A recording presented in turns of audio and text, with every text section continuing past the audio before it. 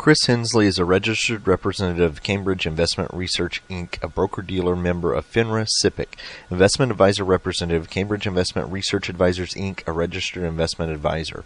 Cambridge and Houston First Financial Group are not affiliated. Good morning, everybody. You're listening to Money Matters on KPFT Houston. I'm Chris Hensley. The time is now 11 a.m. Is what I usually say on a Friday, but that is not the case today. I am actually operating remotely from a spare room in my office, as is everybody else right now. You are probably a little bit restless, a little bit anxious right now.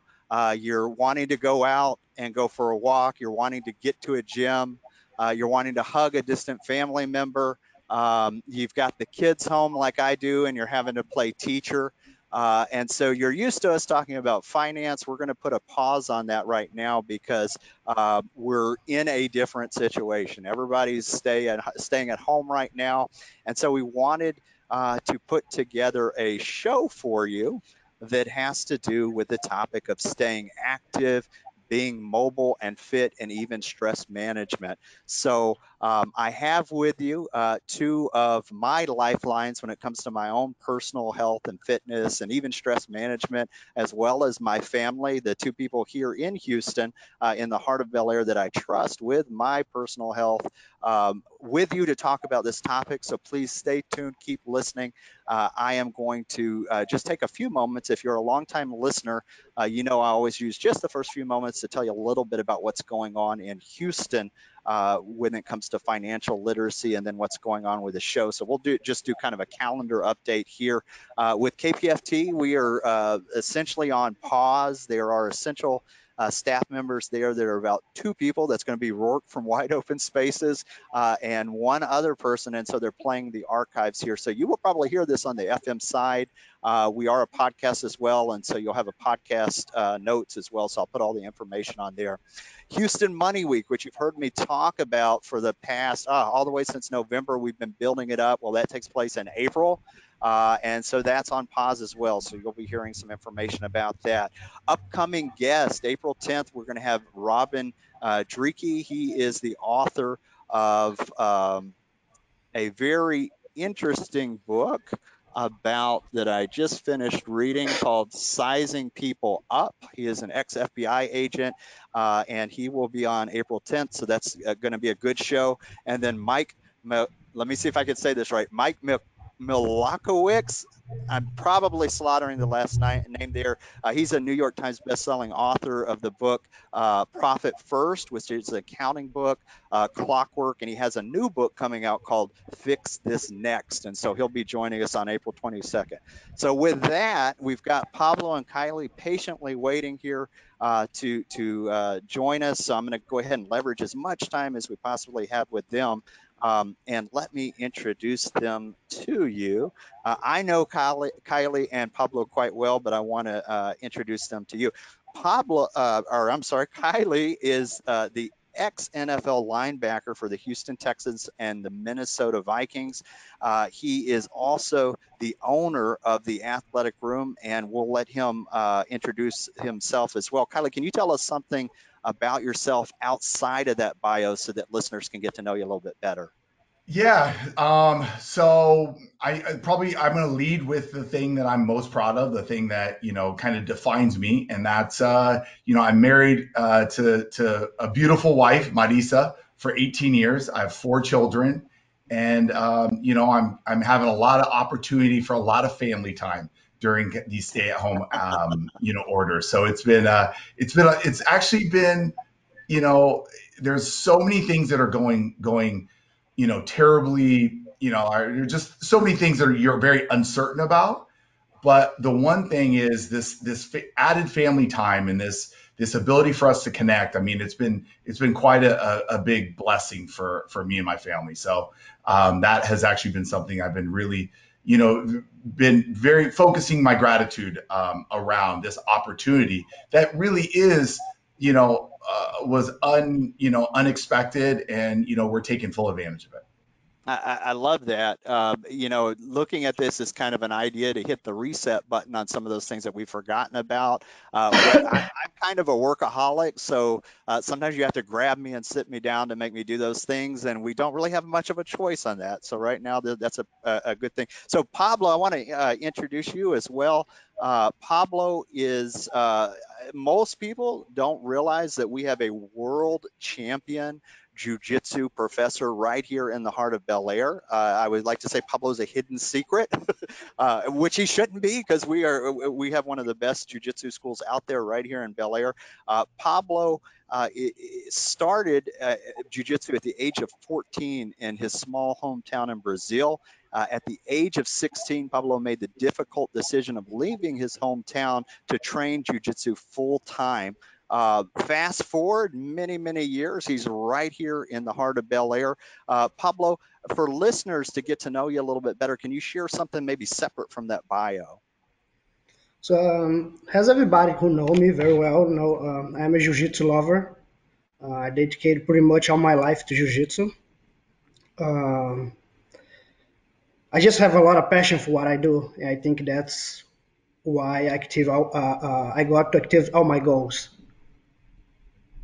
I love that. I love that. So let And me. can I brag on Pablo for a little bit too for a second? Oh, absolutely.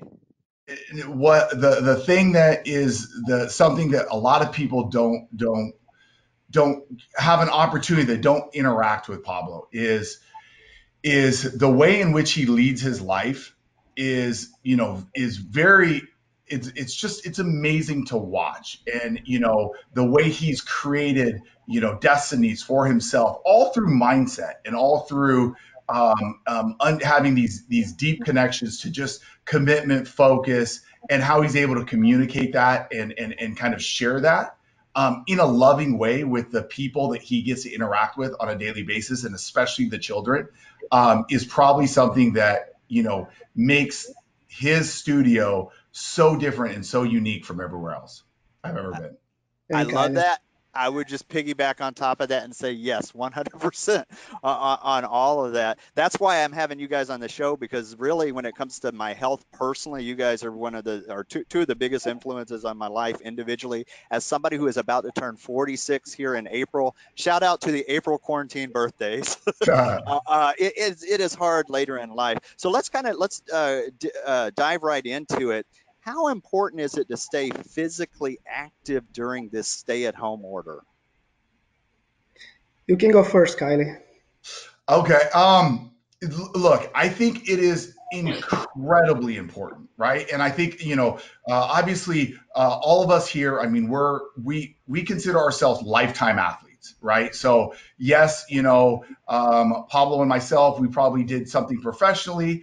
But Chris, you are considering yourself a lifetime athlete, and that's why you participate in, rolling or Brazilian jiu-jitsu in the school and working out outside of it.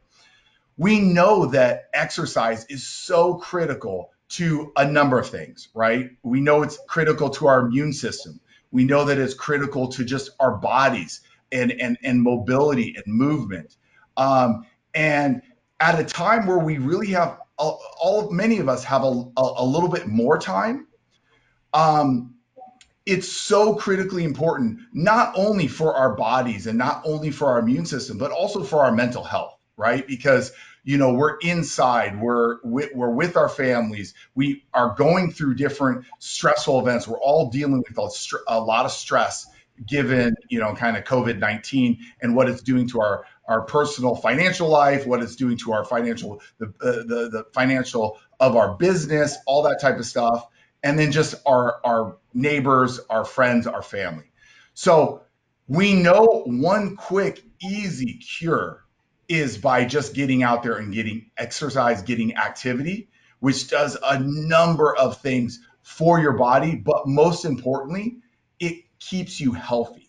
And so that is why it is absolutely critical, probably more critical now than at other times, to make sure that you stay on an exercise program, because as you stop moving, as stress builds up in your life, your immune system becomes compromised, And we know that there's a way to reset that and make it stronger. And that's through, staying active and keeping moving. That's super important. Pablo, I'll ask you the same question. How important is it to stay physically active during this stay-at-home order? Yeah, I agree 100% with everything, every single word Kailee said. It's very, very important you keep your body moving. You know, mind and body should work together. You know, you cannot just stay home and be thinking like because you're reading books, you're trying to do other stuff, you're doing anything good for yourself. You need to do both. Both need to work together.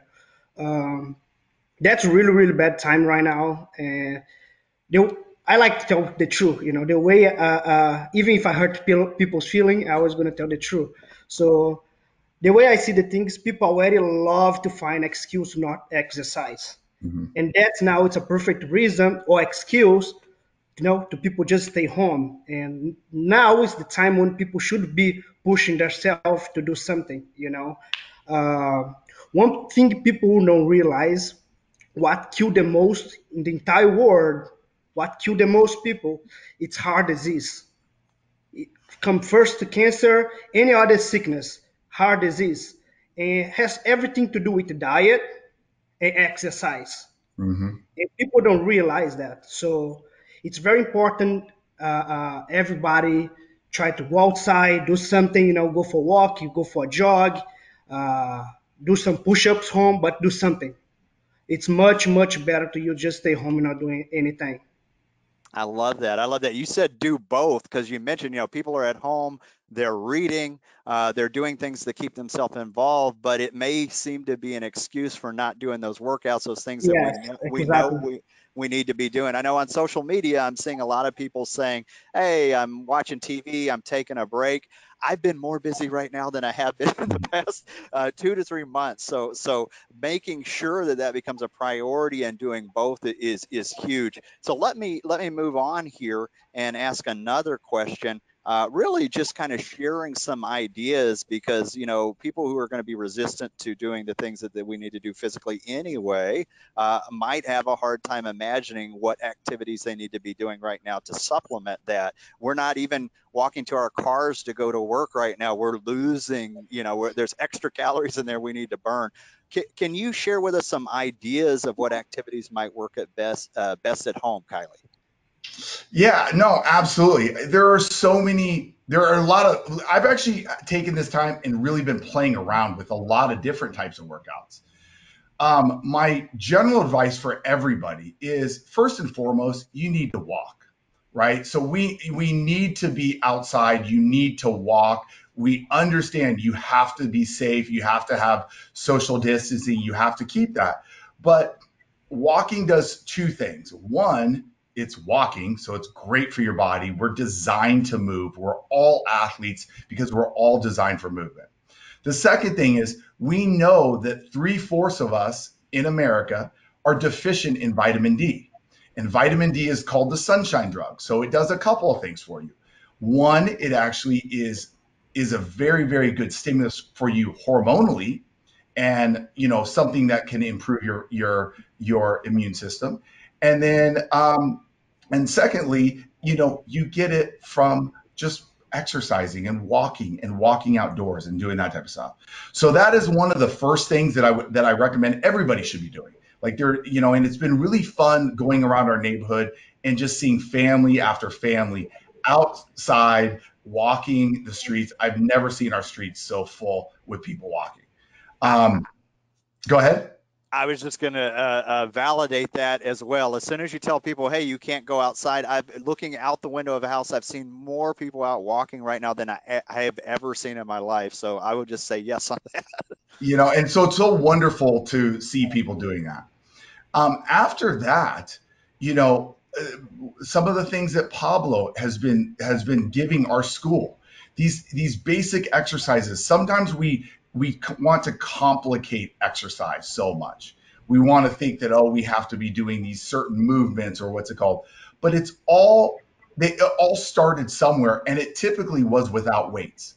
So a lot of body weight exercises, what I've been playing around with, push-ups, sit-ups, some, the old school stuff.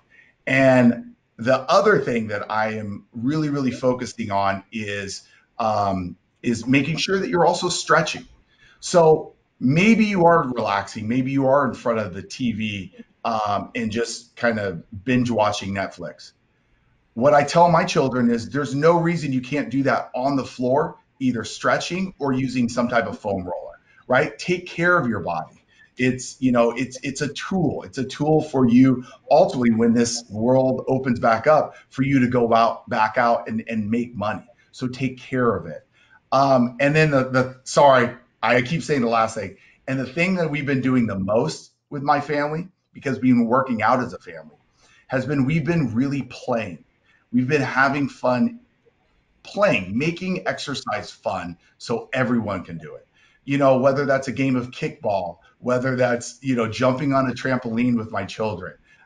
These are all things that we're kind of doing in the Wong household and dancing, and we're just having a blast with it. So I encourage people to do things that they like and make it fun. So I will. You said some very important things right there. You started by mentioning walking. That kind of ties in the cardio involved with walking, ties into that heart disease that Pablo was just talking about. That's definitely something everybody needs to do, and we're kind of putting that on pause if we just stay around the house and don't get out and do that. You talked about vitamin D from the sun, just getting out and warming your body up, and even seeing the sun. If you're homebound the whole day, that's not good. People are already vitamin D deficient, so that's huge. And then the idea of playing, making it fun. So Pablo, I'm going to ask the same thing. I already know some of the answers on this because of the online content that you've been sending out as well. That's been very helpful in my household. What are some of the activities that people might do at home? It's so many things. Today you have the internet. You can Google. You can find so many things you can do. A lot of people don't have the knowledge. People who never worked out before, they think just the only way they can exercise if they go to the gym, and lift some weights, and it's not correct. But I understand that most of the time because they just don't have the knowledge. It's a lot of exercise you can do just body weight. Like Kyle said, you can just sit on the floor, stretch, watch TV. You're doing something great for your body, and people don't realize that. That's for you to get a good workout. Just probably going to take 30 minutes of your day, and that's it. And it's a very easy exercise you can find on the internet, just body weight, where you're not going to hurt yourself, and you're going to feel great after you're done. Another thing Kyle was saying about the walk in the sun, people don't realize how those things is so important for you. Not too long ago, so I hurt my back last year, and one of the things people has been telling me to do is walk. It's one of the best thing you can do. And then I started thinking about like, man, before when I was young in my city it's very small, so use car to go to the place, to the gym to work out, to the gym to train jiu-jitsu, so you just walk for 30 minutes back and forth. And that's not a problem because you always see a friend, stop, talk a little bit, and walk again. And we don't do those things anymore. Mm-mm. You get in your car, get to work, after work, get in your car again, go to the gym, or come back home. You didn't walk, you didn't get any sun during of the day. And that's so bad for your body. Mhm. Uh, And I think people should realize that, at least like 20 minutes. So now when I have the chance to walk to the gym, I just walk 20 minutes walk. I get to the gym or go for a jog. And I try to stay outside with my dogs playing because I know how beneficial it's the sun for ourselves. And people need to start to realize those things. I love that, and I'm going to pause and brag on Pablo here for a moment because I got an online video that Pablo had done with the jujitsu classes that we're taking that I could do with my son, and we have been stir crazy for like 2 weeks, and so that was really helpful to be able to do that. I think, and Kailee earlier was like, Chris, you fall into the athlete category. No, Kailee, just thank you for doing that. But at 46, I didn't do any sports until I started jujitsu. So the reason I'm mentioning this is because like a lot of lay people, you guys are able to when we are past this, when we are on the other side of this COVID-19 or coronavirus, the types of guys that you are, and why I look to you as coaches is I've had injuries where Kailee has told me, hey, you need to foam roll your knee, and you knew it, you could see it. You're like, it's not that, it's this.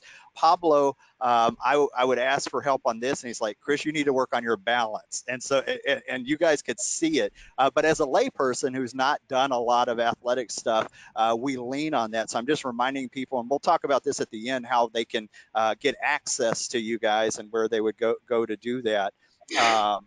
This is really important. You've kind of had to pivot with your businesses because it's such a high physical contact business, but both of you. Tell me a little bit, because you both work with elite top performing athletes. How important is active recovery in your opinion? Pablo, I'm going to let you go first because I could talk forever on this. I wish I could have the knowledge that I have today. When I first started jiu-jitsu, I don't understand the word recover. It's just go, train. And it's not health at all. You're trying to train with no knowledge and try to be a professional athlete. I tell everybody it's not health at all, because you hurt, you don't have a choice. You need to keep training. It's the only way you're going to be a champion. A lot of the time, the diet, kill yourself, and then you go home, get a good night of sleep. And those things start accumulating, over years. When you're young, you're not going to feel anything happen to you. But later, you're going to feel, all the damage you did to yourself. So recovery is something very important. And even if you're not a professional athlete, you want to live for a long time, you need to think about your recovery. It's something very, very, very important in everybody's life. One thing my mom always say, one night of sleep is the best meal. It's the best thing you can get in your life. If you get home, you sore or you hurt, you can't sleep. So you need to take care of your body as like a car, put the right gas, the right things on the car. Gonna be an ugly car, and the car can break anytime. And that's how I see things this way. I love that. You mentioning sleep. A lot of people leave sleep off of that. At my age, if I fall asleep on the couch at 9:30, that's my body telling me, "Hey, man, you need to take a rest." I'm going to listen to that. Kailee, same question to you. And you work with many elite athletes as well. How important is active recovery to you? So it is hands down the most important thing. So I want to kind of take you a little, in my opinion, right?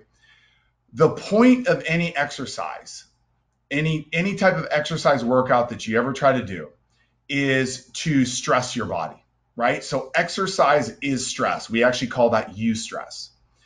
And the purpose is to allow your body to recover so that next time you experience that same exercise, that you're actually come back stronger, right? And so recovery is really what you're going after, even when you're exercising. You're exercising to make sure that you recover, so that way when you exercise again, you can build on top of it, right? That's the whole idea of, exercise science.